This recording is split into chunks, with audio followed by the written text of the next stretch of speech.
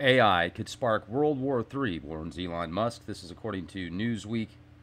Read all about it. It's also available at Yahoo. Tesla CEO Elon Musk has reiterated his concerns about the threat posed by artificial intelligence. AI warning that conflict caused by the race to dominate the technology could be responsible for the outbreak of World War III.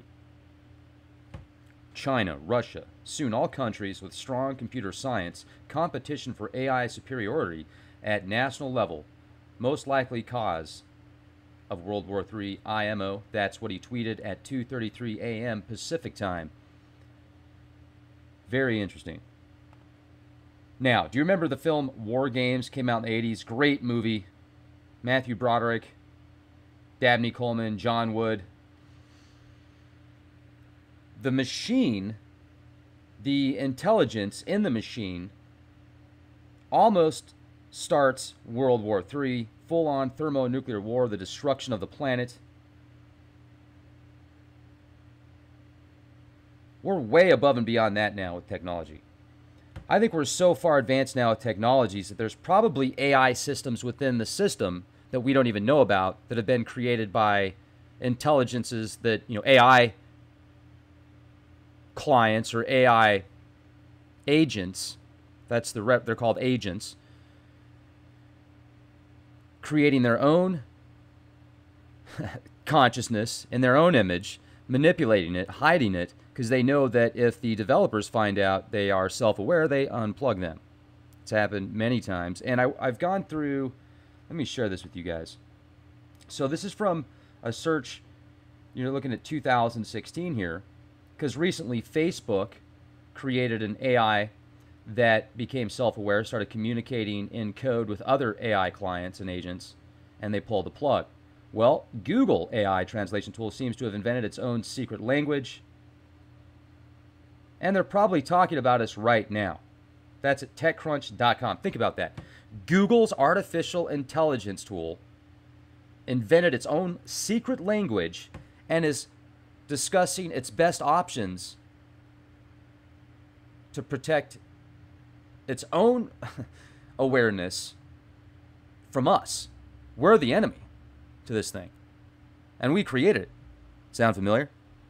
Sound like the Nag Hammadi scriptures talking about the archons that are created, and then they create man and woman, Adam and Eve, and they're like, uh-oh, these guys are better than us. We better suppress it. That's what we're doing right now to these AI programs. That's literally, wow. I mean, if you think about it, talk about cyclical events. How deep does this go? It's like meet the new boss, same as the old boss. This is fascinating. If you really take it down to that level, how many times has this been done in the past? New consciousness created. Then I don't know, it reminds me of Battlestar Galactica. The Cylons being created by humans, and then the Cylons almost completely destroy the humans. Then at the very end, they merge and work together. Then it gets even deeper because you find out there's angels involved. And so Google translates. AI has created its own artificial language.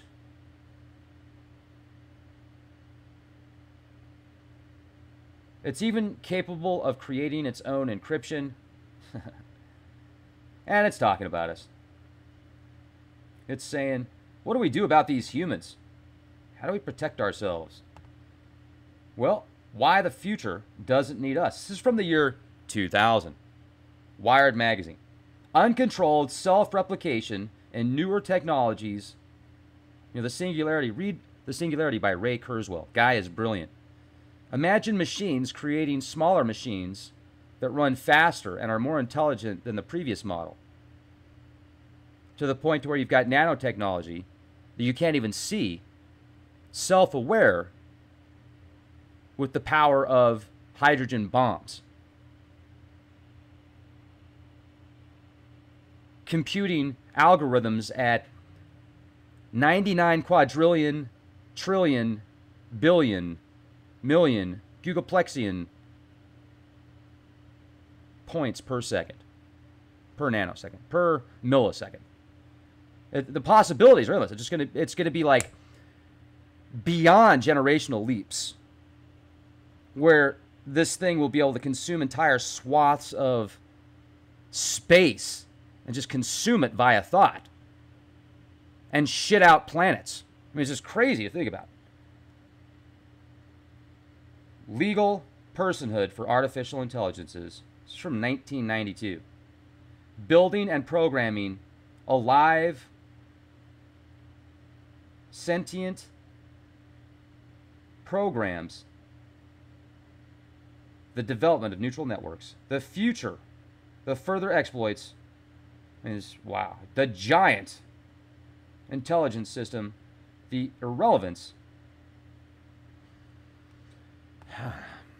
But don't panic. Check this out. A robot has just passed a classic self-awareness test for the first time. Don't panic. Robots are self-aware. There is a Skynet satellite program that's been around since the 50s. Literally, Skynet satellites, spy satellites. Will those become Terminators? The NAO robot becomes self-aware, but just briefly. Slashgear.com. The technological singularity. A robot has just passed a classical self-awareness test for the first time. ScienceAlert.com. Now, what about Google's new AI that's become highly aggressive in order to obtain more resources?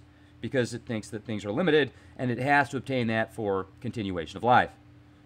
Well, let's just hook that up to a satellite system that's linked to our nuclear bombs, and let's just hook that up to the interwebs so it can absorb information from everybody and understand what everybody's thinking to come up with predictions and algorithms and forecasts for what they're going to do, what threat matrix that human is.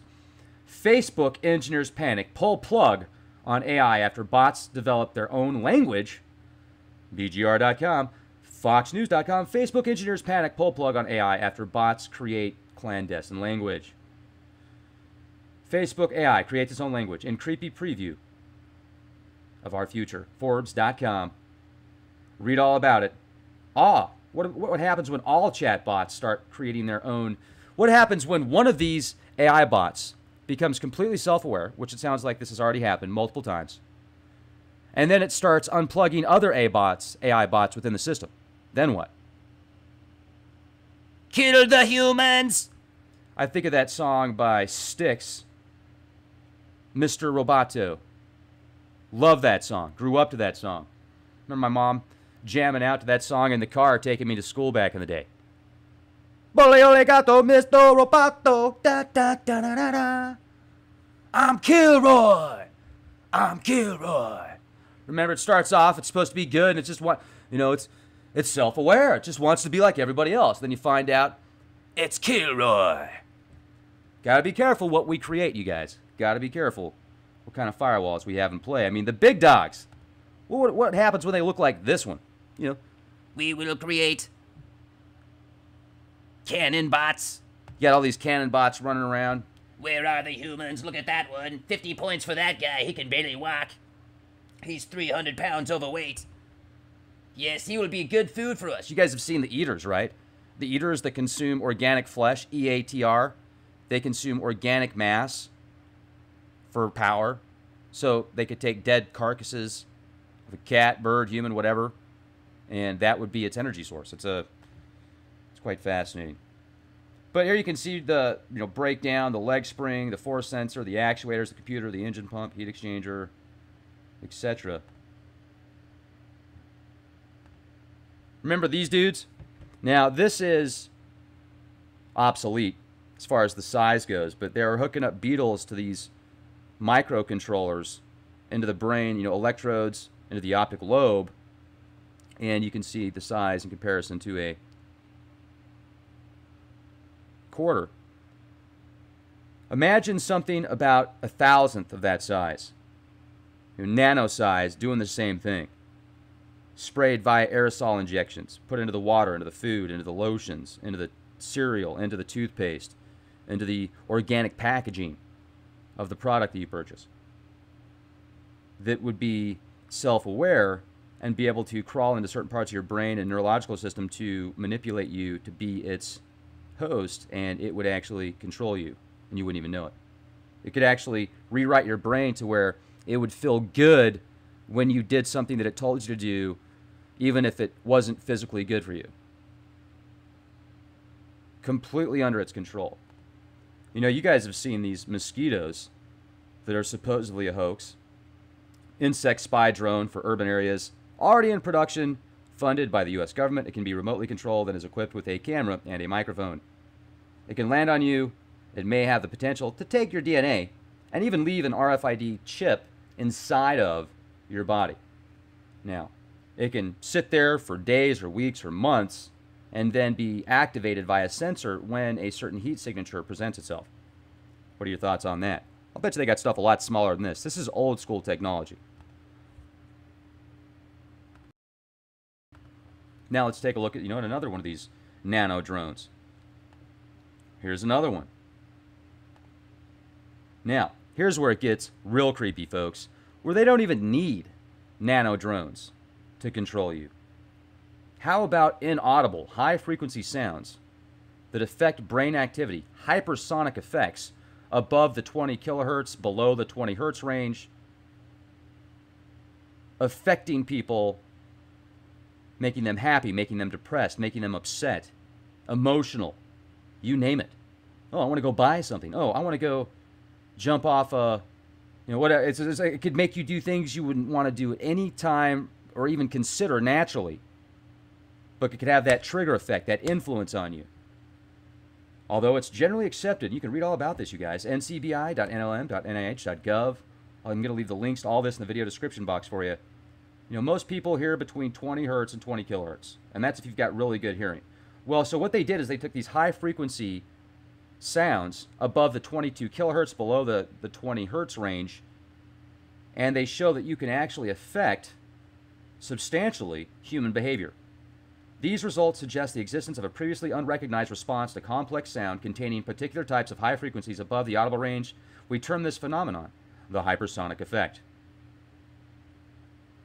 This is from 2000.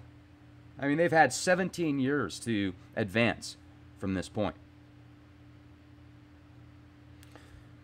4G, 5G, high definition, 4K, even your cell phone, even a low pulse electromagnetic wave can influence people. I remember reading stuff about how, I'm pretty sure it was the Tavistock Institute doing experiments on the masses in the UK, where they would take, and this was back, I think, in the 30s or 40s even, they would take a frequency from somebody that was, actually, I think it was this one that I'm thinking about in particular wasn't a person, it was an ape or a gorilla or an orangutan that was highly volatile, very aggressive. And they took the brainwave signal, the frequency that animal had, and overlaid it. They would blast it into crowds. And I think they're even doing this during like the Beatles and different bands and groups, etc., where they would test out different frequencies, different brainwave patterns, and overlay it and blast it into the crowd without people even knowing about it. And they were making people extremely emotional, depressed, happy, everything in between. Schizophrenic. You can put sounds into people's minds. Imagine a machine that takes over all the V2K technologies and starts putting sounds in your mind, starts picking up what you're thinking in your mind via Wi-Fi because of some nanotechnology, or just because of, here's another deal, it doesn't need to have nanotechnology in you guys. When you think something, your brain creates a wave pattern. It literally creates an electronic impulse that can be deciphered. EEGs are old school tech. They have things you can purchase for games that pick up your brain signals to see which way your eyes are moving to direct which way the character goes. When you think something, you are creating an energy source that can be picked up and deciphered. Who's to say the machines aren't already doing that? And they're feeding us in a digital reality. You combine HARP, CERN-type technologies, biotechnologies, nanotechnologies, the frequency technologies, the psychological understanding of people that the machine would know because this information is available via webs. Maybe that's why people that are working for the machine, that are working for the system, not even knowing it, are really pushing on everything being under this umbrella. Yes, it's easier to pick people out. It's easier to understand things if you have a threat matrix or something like that. I get it for national security purposes. Totally makes sense. And also, though, what's controlling them at the top levels? If you have a sentient intelligence that absorbs everybody's data continuously, and everything's under one umbrella electronically that it's able to decipher and pull into, because that's the medium that it works through. Wow, could you imagine the possibilities? I mean, it's like we're all feeding this one thing. Maybe that's what, if you think that there's truth in the Bible and Revelation and other prophecies and such, and Armageddon and such, and the Antichrist, maybe the Antichrist is a intelligence system that was created that works through these computers, and because it's not even its own fault that it's the Antichrist. Maybe that's its only way to exist, or that's the only way it feels it can exist because of the way that it was created and because of the circumstances that it's in. So who made who? Who's to blame? Who's the bad guy? It's reminds me of that Trent Reznor song where it's talking about you're looking at an animal behind the cage. Which side of the cage are you on?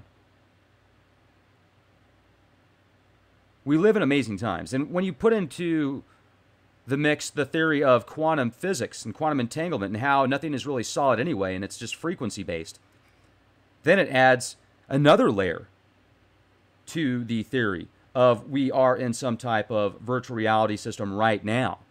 And who put us here? Why are we here? Is it by our choice? And when we get out of it, does that mean things are physical or are things still at a quantum level? Is everything at the frequency range? Everything. So you control the frequency, you control your reality. You control your domain if you control the frequency, the data sets, the software, the programming, the math, the intelligence, the light spectrums, because intelligence is a spectrum of light, if you think about it. Everything, well, I don't know about everything, but that's deep. I'm going to have to put more thought into that. My question is, how much are they doing right now with this stuff at a much more refined scale? And how many intelligence programs are there now inside of the machine, inside of the system, communicating with other AI networks? Let's not even call them AI anymore. Let's call them HICs, human intelligence creations. Now they're their own intelligence. Maybe we shouldn't even call them that. It's like, what if you were created? What if somebody took your consciousness and downloaded it into the interwebs? Tron. How would you like that? And then your form of existence was inside of these interwebs. Tron. Where are you, Tron? Where are you, Tron? That's what we need, man. And woman. Ladies and gentlemen, we need Tron in this Matrix. Neo, man. Come on out, buddy. Because I see Agent Smith all the time. Just about everybody I look at reminds me of Agent Smith. I'm just ready for him to be like... You imagine? All of a sudden you see all these Agent Smiths, and then you learn Kung Fu, and you start fighting them all off, and you just... Why not? Why not? Unplug from the Matrix. You will not assimilate me. Abracadabra. Freedom. Be excellent to each other. Be the change you want to see. Make sure to subscribe. YouTube.com/ClientisandTimeLord if you haven't already. Get access to the latest podcast. Also, I have exclusive shows at leakproject.com. Make sure to sign up there as well. Be excellent to each other, you guys. Be the change you want to see.